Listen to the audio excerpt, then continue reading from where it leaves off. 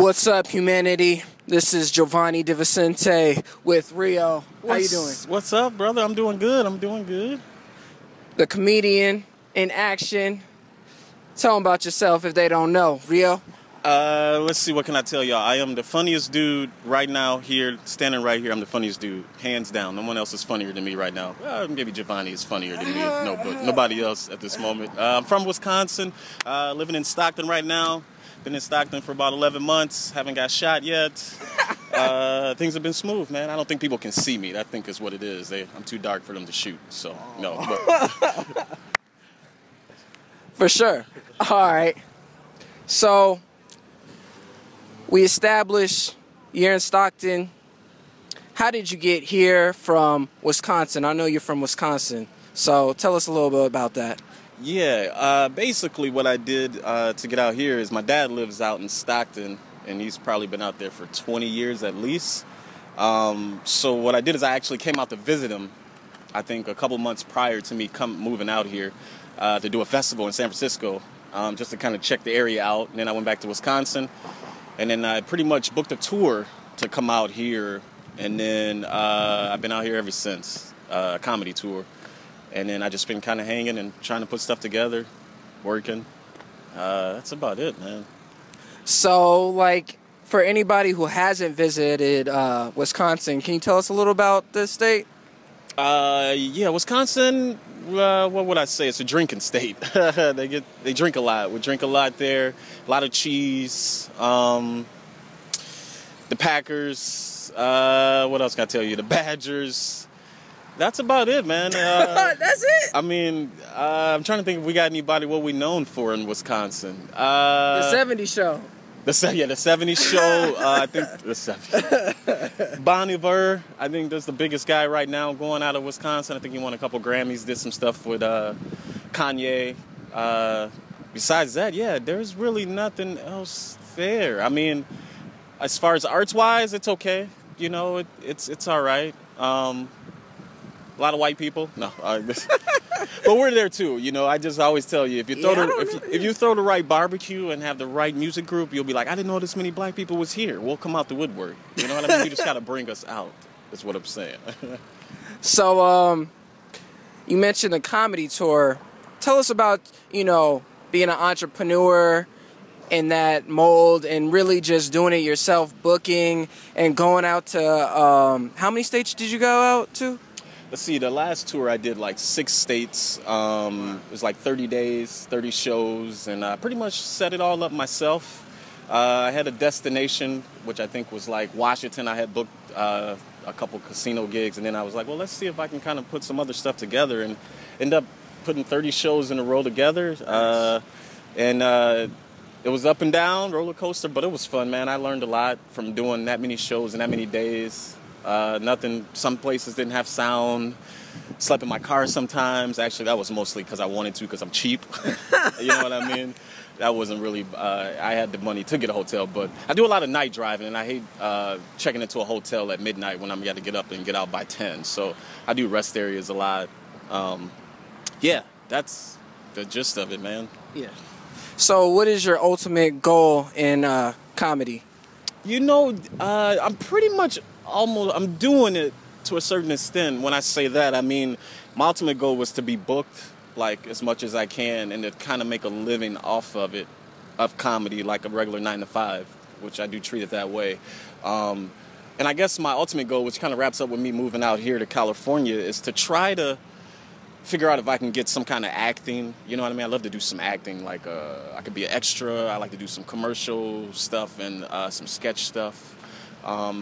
Just something to get my name out there a little more, you know what I mean? To get connected with the people even more.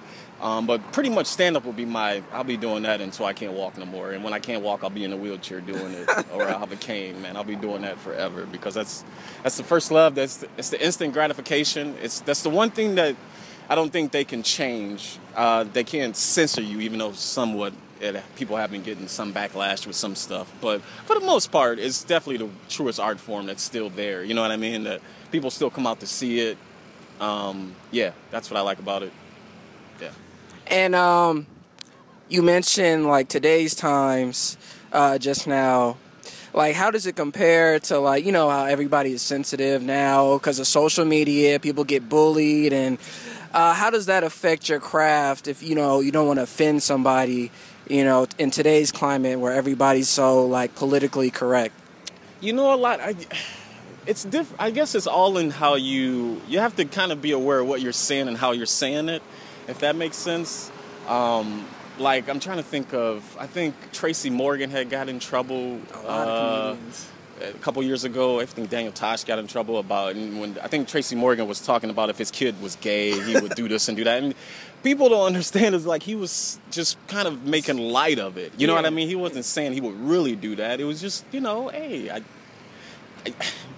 I don't know. And as far as how I touch those subjects, like, you know, how do I say it? I just say there's nothing off limits if it's funny, and you got to make it funny. You know what I mean? Funny, and not in a way where, and you're not trying to be degrading, but, you know, it's just your point of view with it. Yeah. And I just think people are so uptight in what you can say and politically correct, and it's like, with all the shit that's going on nowadays, man, you gotta let stuff go. Everybody just gotta be loose. Let it go. Be chill. This is California. You gotta be chill. Smoke some weed. Damn. You know, don't impede on the First Amendment. Right? You know what I'm saying? So, yeah. So, who are your comedic influences? Man, I would say, if I was thinking of as far as today, this era, I would say Dave Chappelle. Is freaking awesome. You can't like deny Kevin Hart with how he took the. Because I feel like he's got the best of both worlds, where he's taken the social media platform, which Dane Cook was the original guy when MySpace was big that did that and got big. And Kevin Hart has took that whole platform and made it, man, he's doing it big with that. He's definitely got a big following from doing that. But yeah, Kevin Hart, Bill Burr, I think is hilarious. And then if you look like the old school guys, I mean, obviously you look at Richard Pryor, George Carlin, Lenny Bruce, who, I mean, you're talking about a dude that went to jail for half the shit he said. I couldn't imagine, I mean, going to jail for saying some stuff in the middle of your show, you know?